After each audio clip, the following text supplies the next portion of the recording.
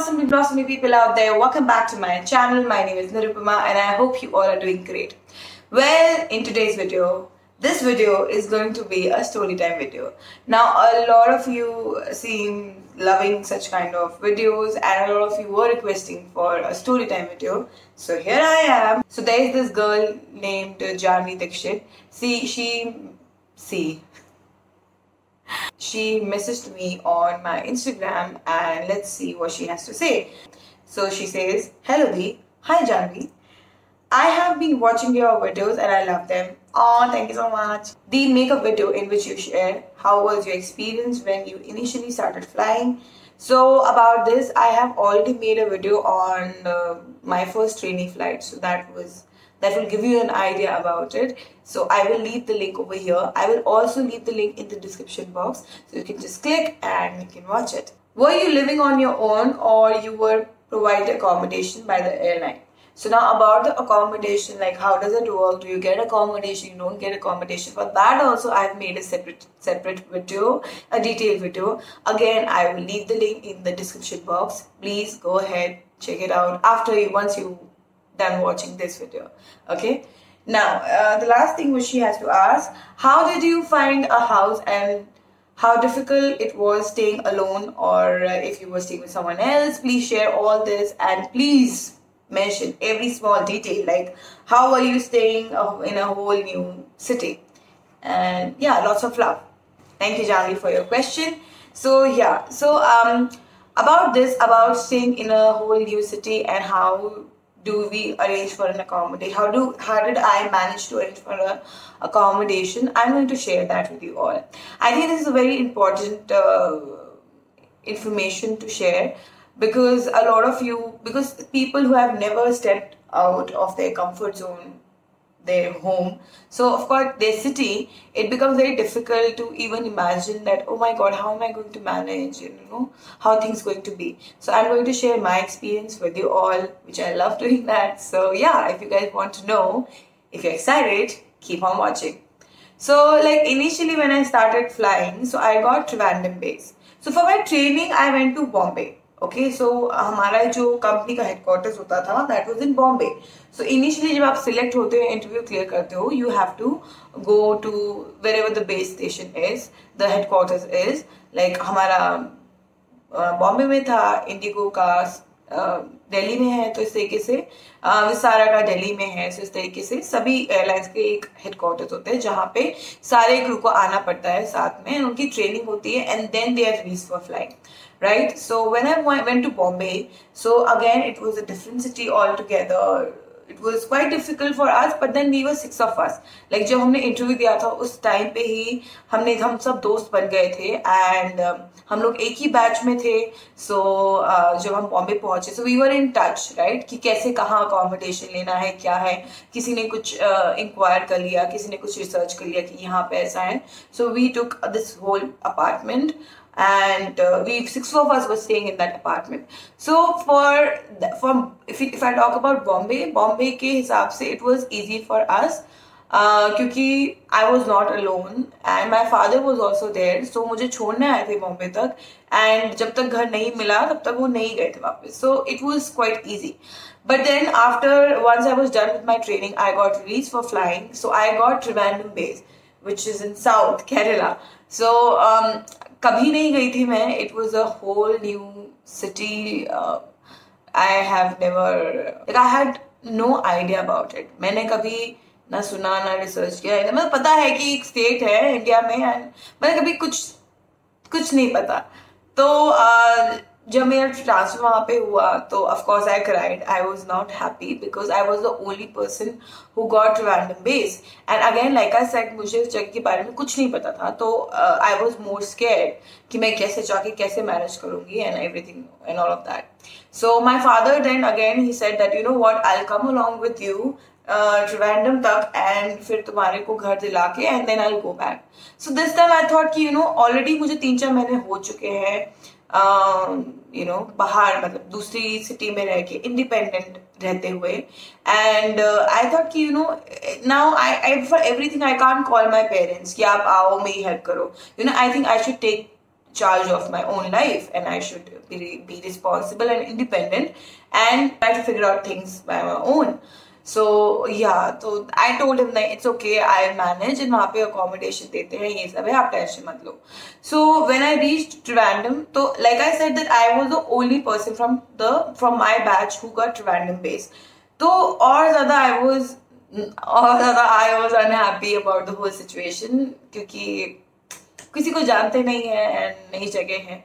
फिर मैं वहां पे, और जनरली क्या होता है ना, जब भी आपको ट्रांसफर मिलता है तो बैच को मिलता है, लाइक ग्रुप में मिलता है, लाइक पूरे बैच को या तो एक सिटी में भेज देते हैं, या तो ट्रिवेंड्रम भेज दिया, या कुछ कोचिंग भेज दिया, या कैलकाटा भेज दिया, या चेन्नई भेज दिया, या हैदराबाद. तो ऐसा नहीं होता कि एक बंदा जा रहा है, और या हो सकता है कि स्प्लिट कर देते हैं वो पूरे बैच को, कि आधों को यहाँ भेज देते हैं, आधों को वहां भेज देते हैं. लेकिन मेरे साथ तो मतलब ये बिल्कुल अलग ही चीज थी ना. And that also I also made a story time video about this. So again, I will leave the link in the description box, and the title says "Why did I cry?" So you will get an idea what I'm talking about. So that also I will leave it in the description box.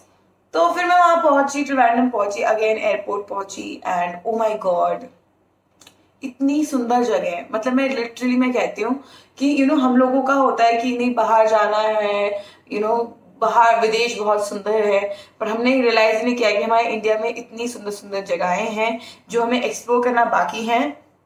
Thanks to my job, I got an opportunity to visit this beautiful place, and they call it God's own country, and it is God's own country. It is so beautiful, green, पानी एकदम blue सा, मतलब it was beautiful. मतलब हवा से जब मैं aircraft से जब मैं खिड़की से नीचे झांक रही थी और देख रही थी, oh my God, it was so beautiful. So finally मैं लैंड हुई, थोड़ी एक्साइटेड थी. अब I cannot be sad about everything. I was excited that I'm going to start a new journey altogether. So I was excited about that. मैं पहुंची वहां पे. फिर क्या होता है, लाइक अकोमोडेशन मिलता है, एज लाइक होटल स्टे मिलता है आपको 1 हफ्ते का, 5 दिन का, कि उतने देर में आप अपने लिए घर ढूंढ सको, So I got a hotel accommodation, and like I said, I was the only person जो ट्रांसफर लेके आया था उस टाइम पे.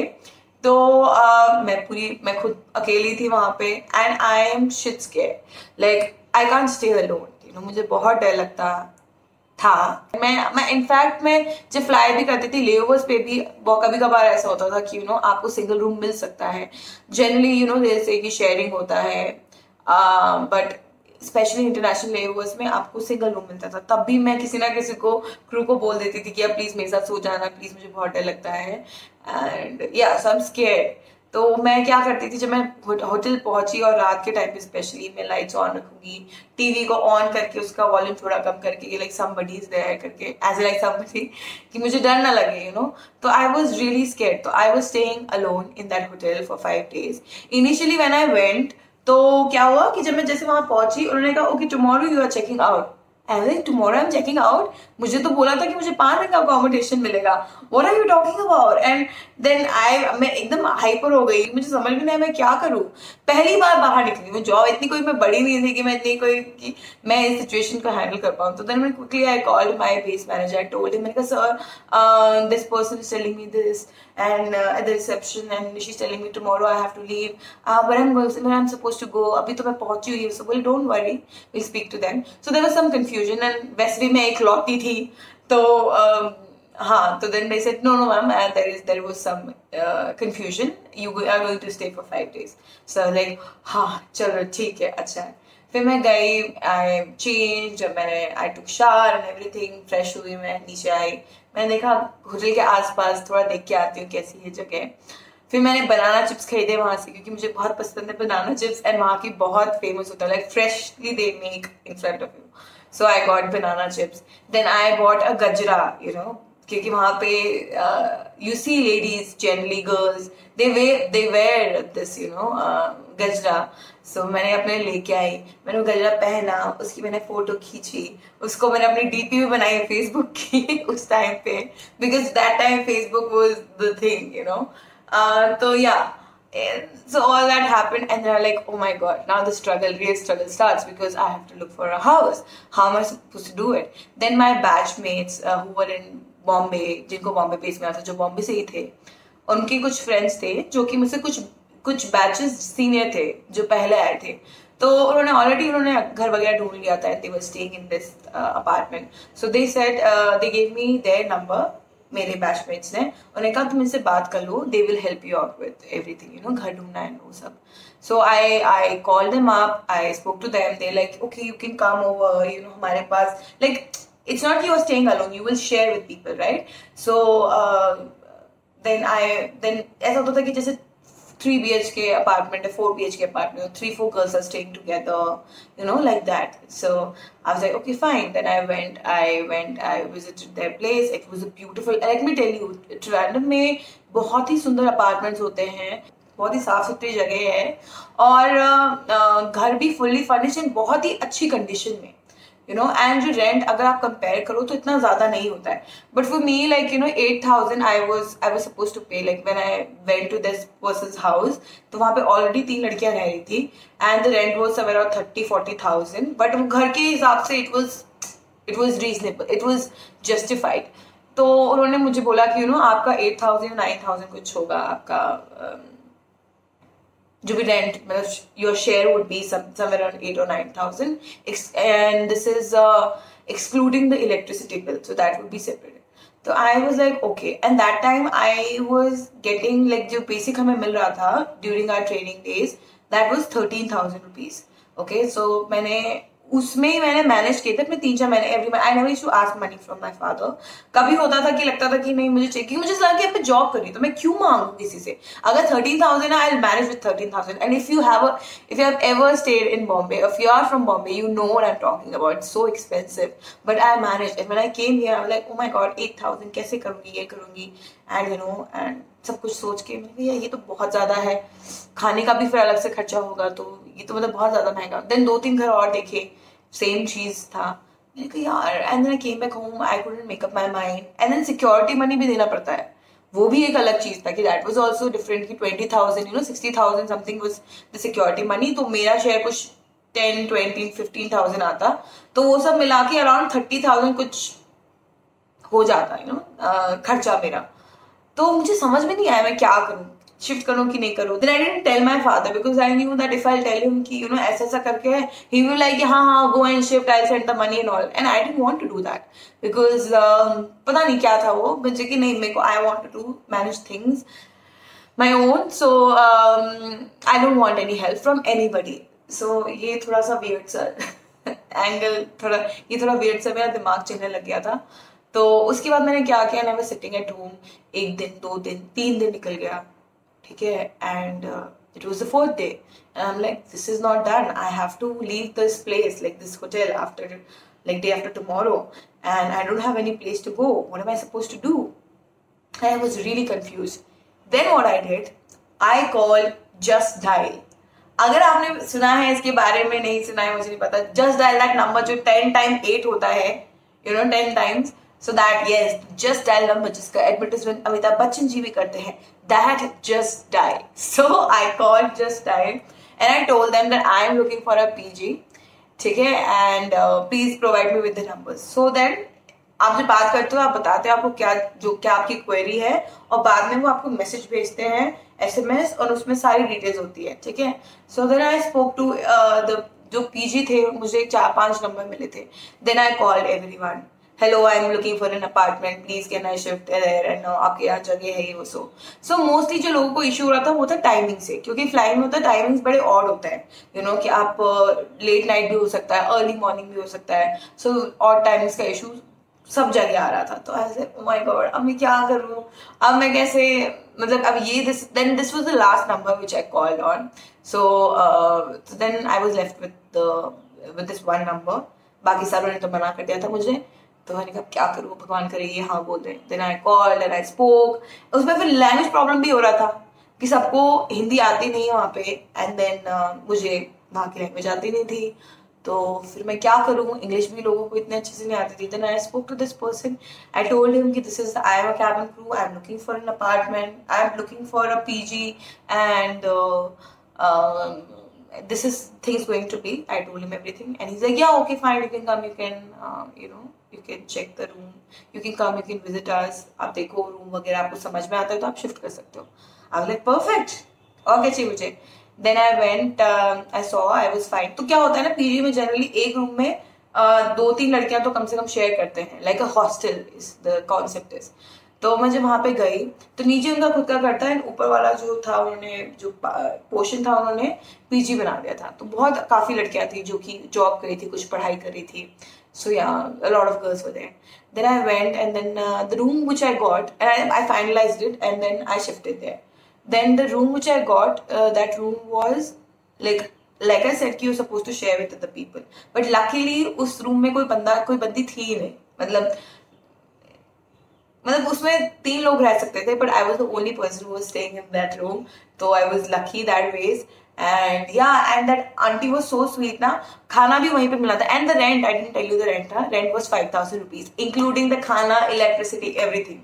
तो आई वाज लाइक परफेक्ट. मुझे, मैं इतना ही, देखो डिपेंड करता है ना, मुझे इतना वो नहीं है कि इतना लैविश होना चाहिए, एसी होना चाहिए, ये होना चाहिए. भाई जगह होनी चाहिए, डिसेंट जगह होनी चाहिए. And it was actually a very nice house. So family was very nice, so I was okay with that. ठीक है ना, 5,000 रुपीज खाना वगैरह कहाँ में, मतलब 30,000 मुझे पे करना पड़ता है, यहाँ पे 5,000 rupees. So yeah, it was a fair deal for me. So then I shifted there, and the girls were very sweet. They were like, there was this one. तो उस टाइम पे मेरे पास कुछ नहीं था, like क्योंकि मैं like my phone was only there, and there was no source of entertainment because TV aunty के घर में नीचे लगा हुआ था. बाकी लड़कियों के rooms में ऐसा नहीं था. So I was like, so there was this girl Ramya, and she was working, तो उन्होंने वो मुझे अपनी लैपटॉप देके चली जाती थी, क्योंकि मेरी जो फ्लाइट्स होती थी ना वहाँ पे ट्रिवेंड्रम में, हर रोज फ्लाइट नहीं होती थी. मतलब 10 घंटे की एक स्ट्रेच में फ्लाइट होगा, but then not every day, तो बहुत ऑफ मिलते थे हमें वहां पे. 2 दिन या 3 दिन कंटिन्यूसली आपका ऑफ है, फिर जाके एक फ्लाइट है, फिर ऑफ है. तो काफी फ्री टाइम होता था, और उस टाइम पे मेरे इतने फ्रेंड्स भी नहीं थे वहां पे. तो Ramya, she used to give me her laptop. वो बोलती थी इसमें सारा मूवीज वगैरह है, आप तुम वॉच कर लो इसको, एंड तुम्हारा टाइम पास भी हो जाएगा. But I didn't ask for it, I did not tell him, I don't know how it came into her mind. And and she was like, तुम मेरा लैपटॉप लो एंड इसको तुम अपना देखते रहना इसमें. मैंने कहा दैट्स सो स्वीट. मैंने बहुत सारी मूवीज देखी, बहुत सारी मूवीज मैं देखती रहती थी. ऐसे अपना बनाना चिप्स खाती रहती थी, बहुत कटपटे चटपटे खाती रहती थी मैं. बहुत मजा आता था मुझे. उस टाइम पे मैं बहुत पतली भी हो गई थी, तो I was actually eating because I wanted to put on wait, because मैं बहुत ही ऐसी हो गई थी, बीमार जैसी ना. सो I was really skinny that time, जो कि मैं जिंदगी में मैं कभी नहीं हुई. एंड देन खाने का वहाँ पे मैंने वो आंटी को बोल दिया था कि आंटी मैं ना, I can not have that मोटा वाला राइस, देन वहाँ पे वो मोटा वाला राइस मिलता है. मैं आई कांट हैव दैट. बाकी मुझे साउथ इंडियन बहुत पसंद, लाइक बहुत पसंद है, बट मैंने कहा मैं मोटा राइस मैं कभी नहीं खाया नहीं है ना, मैं खा सकती हूँ. She was so sweet. She used to make chapati for me, this big chapati she used to make. But यार मेरे अकेले बंदे के लिए बनती थी चपाती, क्योंकि if you are from down south, वहाँ पे ज्यादा चपाती खाते ही नहीं है, मतलब खाते ही नहीं है. और वो मेरे लिए बेचारा, she used to make chapatis यार. आई एम लाइक बहुत ही, और आराम से मैं उठती थी. जैसे फ्लाइट से मैं मॉर्निंग को लैंड किया मैंने 5 बजे, ठीक है, मैं पहुंची वहां पे, और आराम से मैं उठूंगी 2 बजे पूरा अपना नींद पूरा करके, ठीक है, नीचे जाऊंगी, लंच तैयार होगा, खाऊंगी, फिर वापस अपने रूम पे. And then the other girls were very sweet, they were very nice, they were actually very sweet. तो मैंने वहां पे कुछ 2-3 महीने रही, एंड देन उसके बाद I decided that I want to shift to in a proper what do से apartment, okay, क्योंकि now I can afford it, now I can afford my own security money and the rent and everything, and जो भी expenses होंगे तो वो मैं afford कर सकती हूँ, right, because सैलरी काफी अच्छी आ रही थी. So then I shifted, but then auntie was very sweet यार. मतलब मुझे याद है मैं सुबह अर्ली मॉर्निंग फ्लाइट होती थी ना, 4 बजे 5 बजे की रिपोर्टिंग होती थी, मैं जाती थी, they used to come out, मुझे सी ऑफ करते थे, मतलब सुबह, मतलब फैमिलीज जैसे करते हैं ना वैसे करते हैं. एंड यार बहुत अच्छे थे यार वो लोग. मतलब मुझे एक्चुअल में I had a really good time. And फिर then उसके बाद मैं अपार्टमेंट में शिफ्ट हुआ again. I shifted with another 3 girls, so we were 4 of us. So yeah, I am like, see what I'm trying to, why I'm just sharing this story with you all, because I know a lot of you will have this thing, oh my god, how I'm going to manage. Trust me, you will manage. Don't worry about it. So yeah, that's all for this video. I hope you like this video, and I hope Janvi you got your answer. And yeah, if you like this video, give this video a big thumbs up. Subscribe to my channel, press the bell icon next to the subscribe button so that you will be notified next time I upload a video. And that's all for today. I shall see you in my next one. Mwah! Take care.